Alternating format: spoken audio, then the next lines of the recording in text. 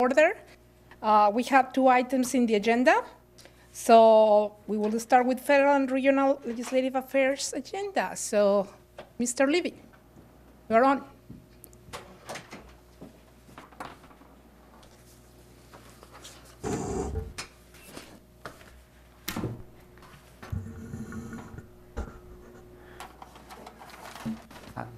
Thank you, Madam Council President and Council members. Good evening. I'm Doug Levy. I'm here in front of you as your Regional, State, Federal Affairs, and Special Projects Consultant, and had been asked to give the Committee of the Whole a presentation on some of the key issues that we're dealing with regionally and federally. Of course, we'd already had a complete briefing for the Council on the state legislative agenda, and the legislature's underway, and you were all down there in full force on Friday doing a great job. So I think we had a bit of a snafu in that you do have a copy of our Regional Federal Affairs agenda loaded, but you may not have electronically a copy of the PowerPoint that was, I believe, sent around. So I apologize for that, but I'll work off of this and then we'll make sure we get it sent to all of you in the morning. So again, my apologies on that. So first, starting with some of our activities in the region and some of the things that'll be front and center for us. One clearly is going to be King County Metro and proposed changes within King County Metro for countywide transit service over the course of the year. First of all, there's been a Metro Connects mobility framework set of guidelines that's been transmitted to the King County Council, and the Regional Transit Committee within the Council, of which Councilmember McKerven is a member, is going to be voting on that, and that'll feed into service guidelines for transit, likely in the summer 2020 timeframe. There's also the issue of rapid ride service. Remember, that's the frequent 4 times an hour service, which King County has established around the county, and it's been given designated alphabetical names. The F line is already up and operating in Renton, and one of the next lines to go live in 2023 is the rapid ride I line that will connect Renton, Kent, and Auburn. So we'll see that for 2023 implementation. Additionally, we worked with King County Metro on an access to transit study looking at 6 geographic areas in Renton and working with Councilmember Upthegrove on that.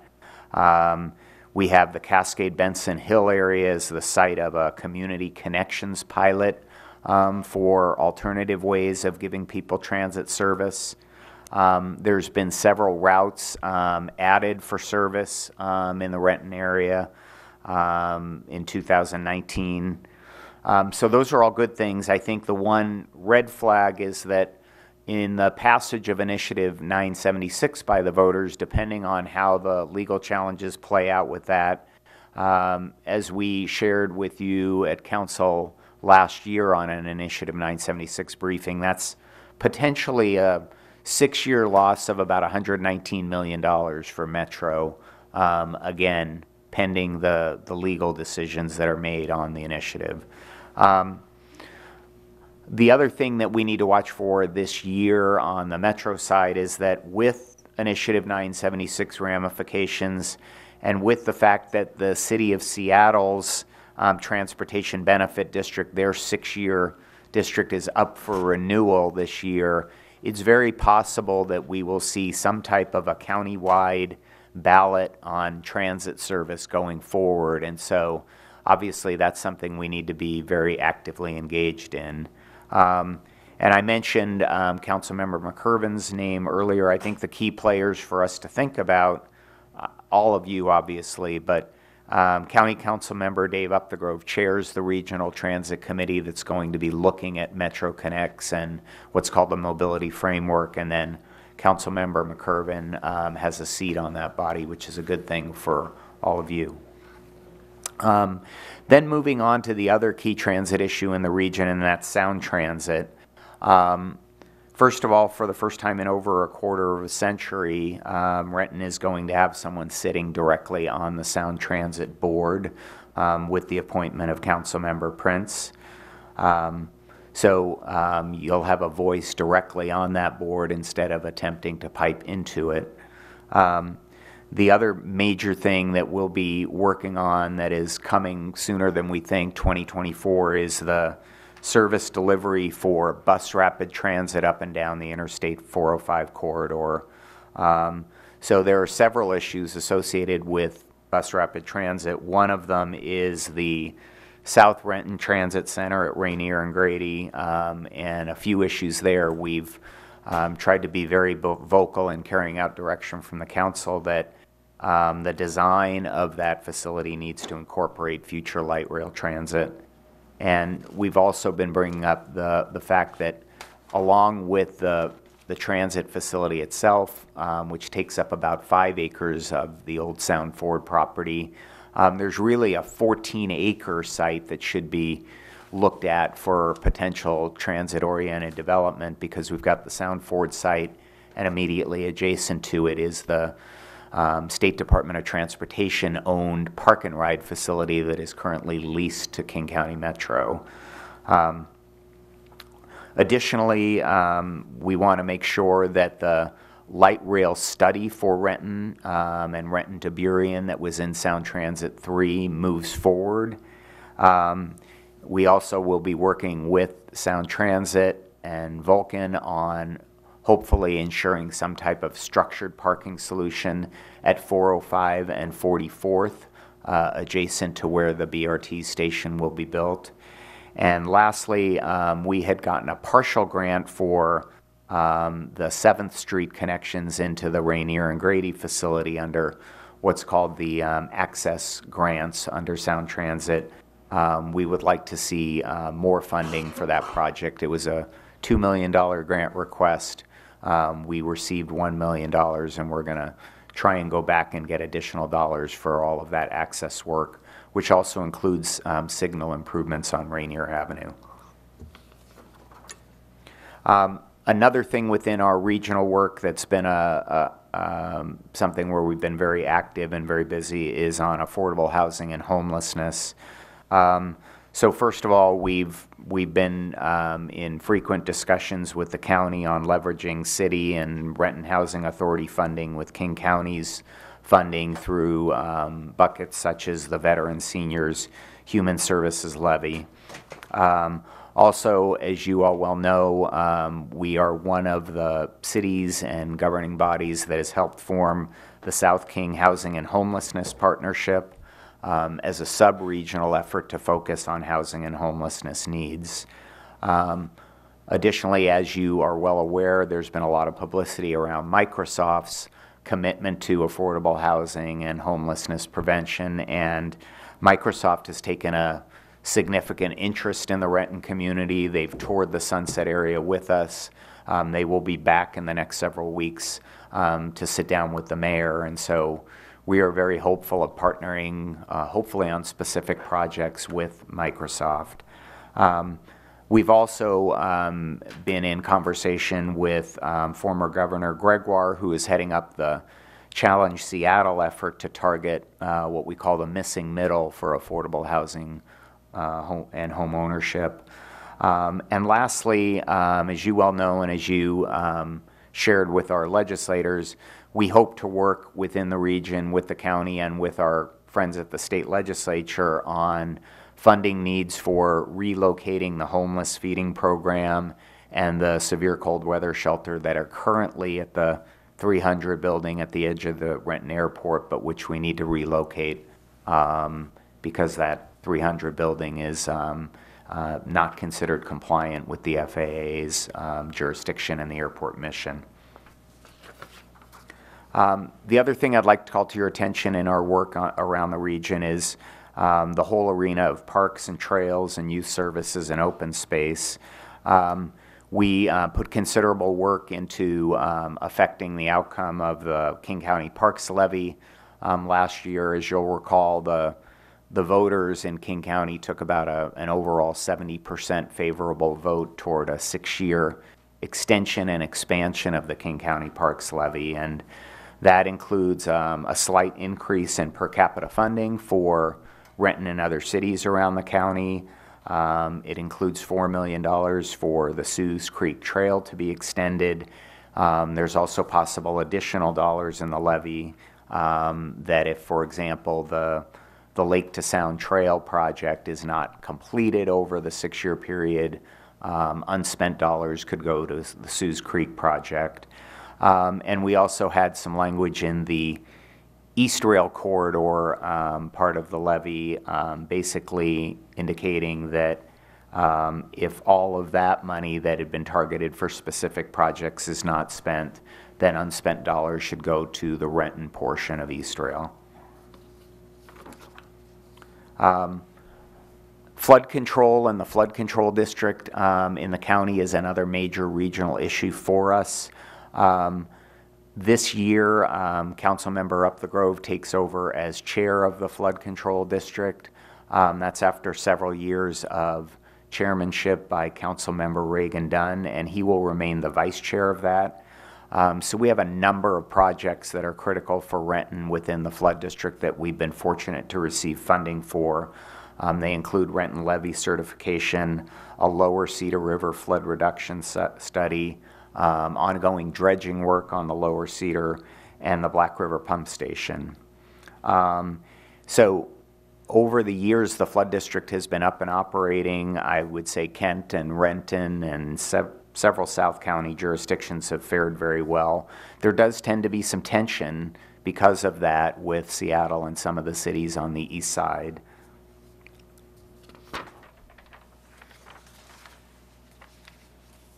The other thing that we've worked on, and I think the council hit on this just a week or so ago when you went over all of those regional bodies and where members of the council are going to participate.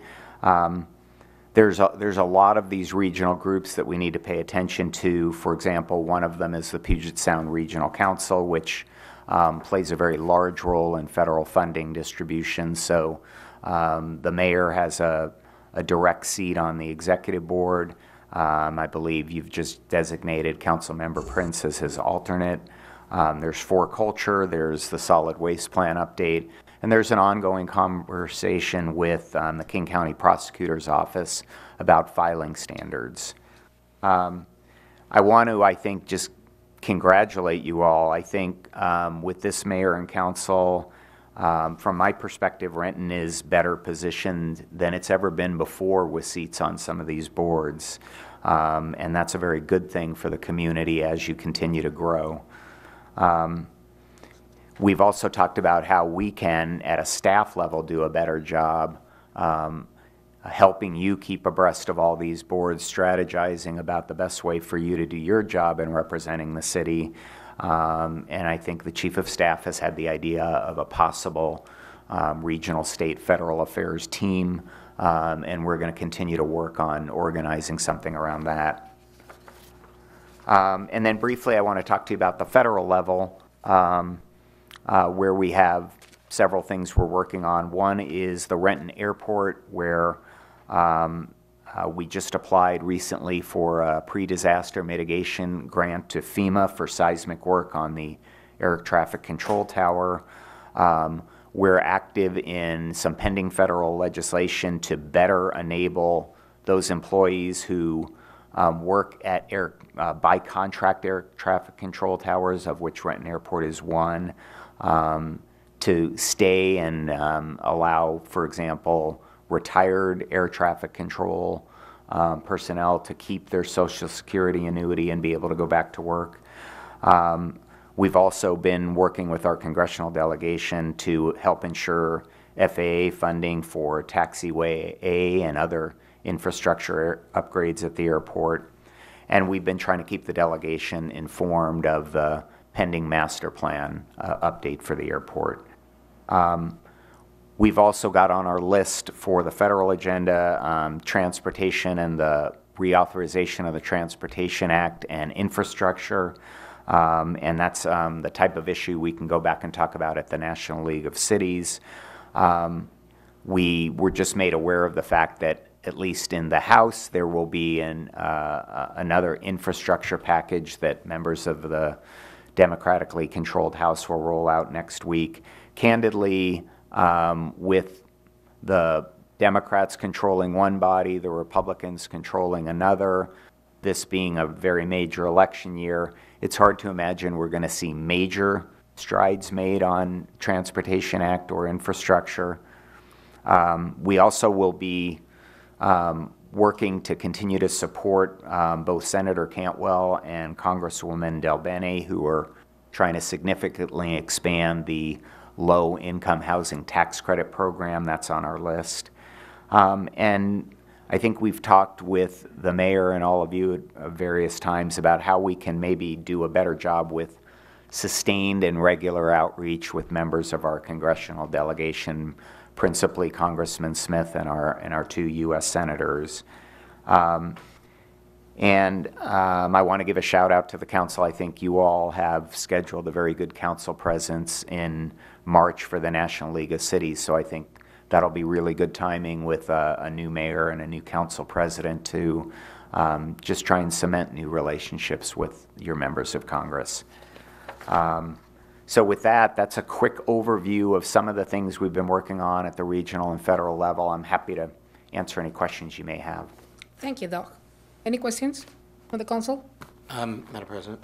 Yeah, Mr. Prince. Doug,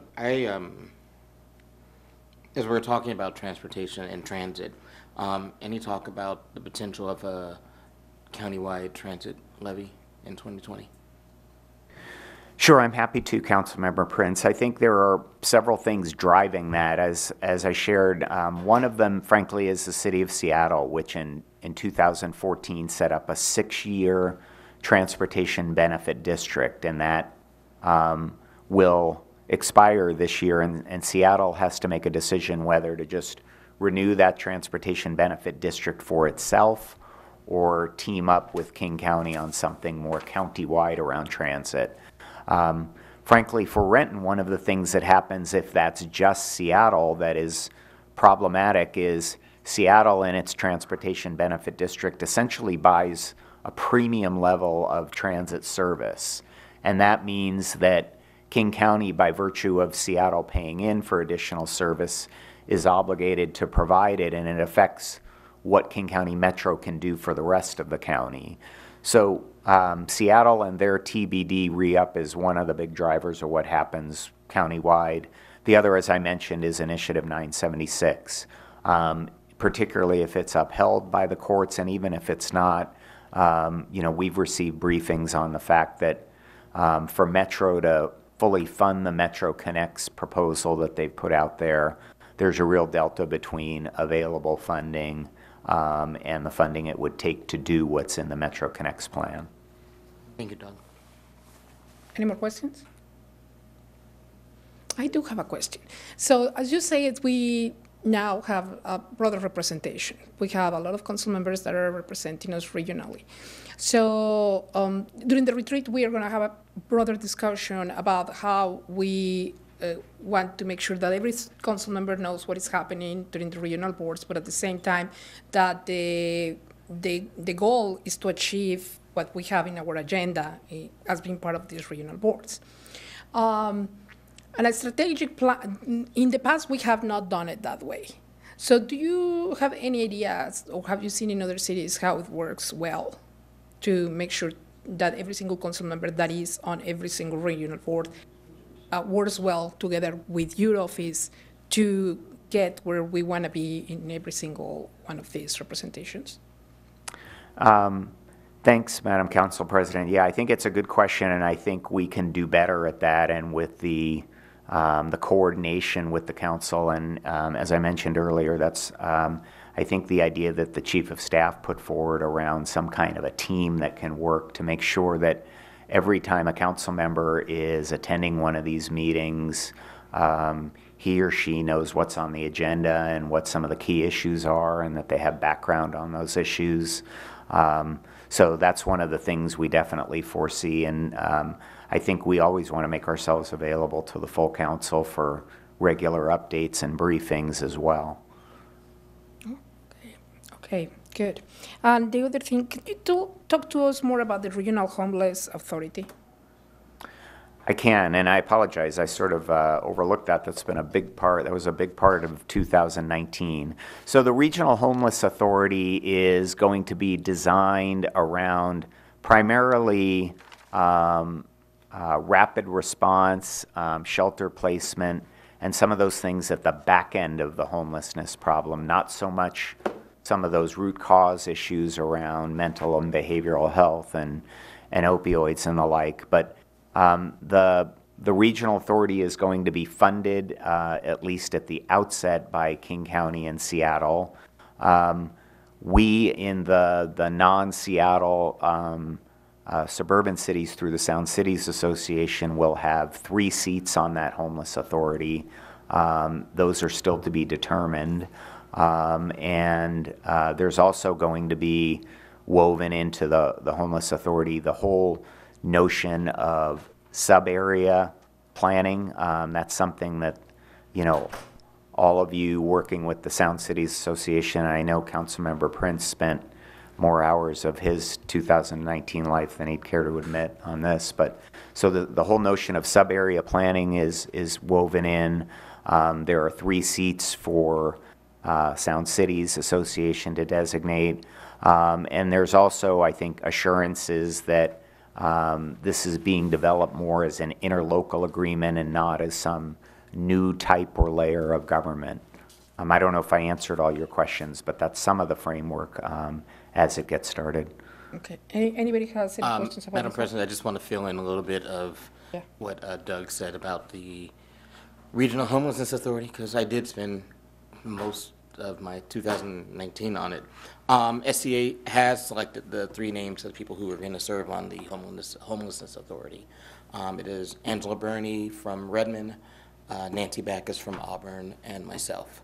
Nancy and I, primarily because we were the 2 members who, from SCA on the board, who worked on and negotiated with the county on what the authority would look like. And Angela Burney, because she was on the RPC when they decided the Homelessness Authority. It's going to meet quarterly, and I think the first meeting is going to be in March. Thanks for the update. That's great news. Thank you, Councilmember Prince. And now I have a question for you. Please. So regionally, how this the Sound Cities Association is gonna get back to the cities to know the priorities each one of the city to be represented in that table? I am glad that you asked that question. We had a meeting about that Friday.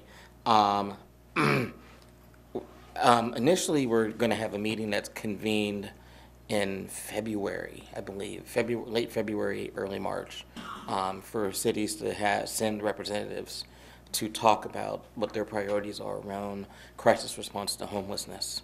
And then what we'll end up doing is the way SCA is lined up. It's lined up between Snoqualmie Valley, North, South Valley, and South. And so there'll be 2 meetings after that, one for North and Snoqualmie Valley and one for South and South Valley, where members of the authority will meet with elected officials in those communities and talk about it. So it's going to be a constant, ongoing conversation with elected officials in the jurisdictions to find out what the concerns are. This is like an open meeting, or the elected officials are going to be invited?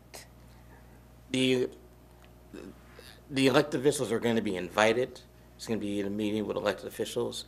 And I think at some point, I don't know if SCA will convene a meeting with community, but I know that we're really trying to talk to the elected officials in their member cities about what it's going to look like. Okay.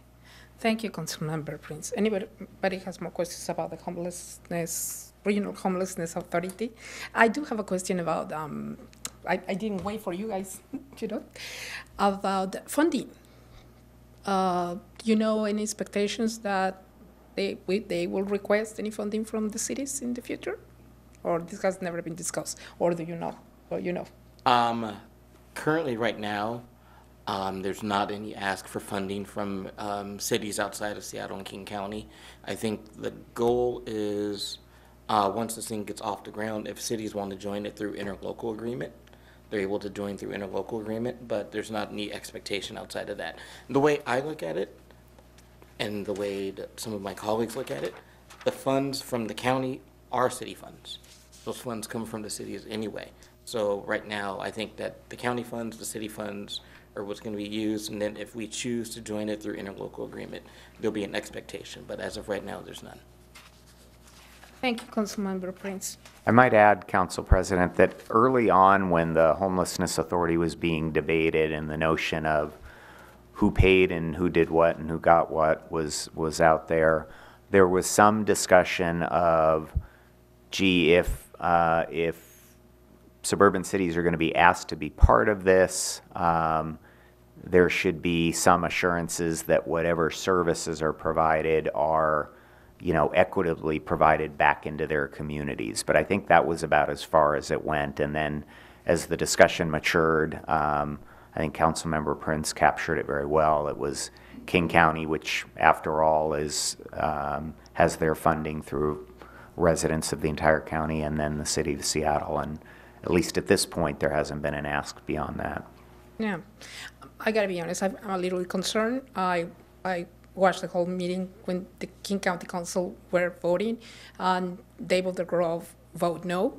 He's part of the representation of Renton, and the concerns that he brought to the table were valid for me. Mm-hmm. So that's the reason why I if we can have later more information about this, it will be greatly appreciated. Happy Thank to. you very much. Anybody has any questions about the federal agenda? We're going to have 3 council members in Washington, D.C., and the mayor is also joining us, and I'm very much looking forward for that, especially everything that has to do with transportation is very, very important right now. We need funding, like urgent, and then we hope we can be very, very effective, okay? So thank you very much for your presentation, and we are going to move on with emerging issues. Keeping up with the same topic of regional boards, this week, Councilmember Prince had his first meeting finally on the Sound Transit Board. Yay! So can you brief us a little bit about what is our goal? It was, honestly, and they mentioned to me not to get used to it, it was a very short meeting. I think we were maybe in there an hour. And a good chunk of that was public comment, which was interesting. But the main thing that we did at the meeting on Thursday was we renamed the University Street Station that's in coordination with the Northgate Link Extension opening to Union Street Symphony Station. There was Sound Transit did a poll asking folks what names they wanted, and there was like 4 or 5 names, and a plurality of the folks wanted Symphony Street Station because that station's right by Benaroya Hall. Once they did the survey, they didn't realize that there were some technical aspects of why they needed to keep the USS moniker for emergency services and whatnot, and so they added Union Street Symphony Station. That really is the bulk of what we did in that meeting.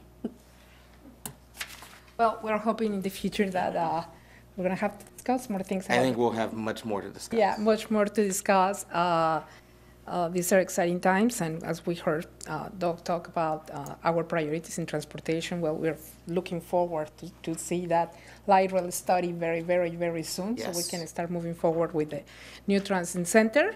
And as well as it, if when you have a chance, you can also informally will be better how the funding of the monies that go to Sound Transit works, because it gets very confusing. Get the piles. Why we belong to the east side, we don't belong to the pile to the south yes, side. I am still waiting. I've got my orientation in a couple of weeks. That is one of the first questions I'm asking. Thank you very I much. assume that it's because of 405, but I don't know. Well, thank you very much. Anybody has any other emerging issues that want to discuss at this time? No? With that, we adjourn? Nope. No? Don't we have? Oh, no, we're not going to have community services today. Thank you for reminding me. So we are going to reschedule for later next month. Okay? Okay. Thank you very much. Thank you.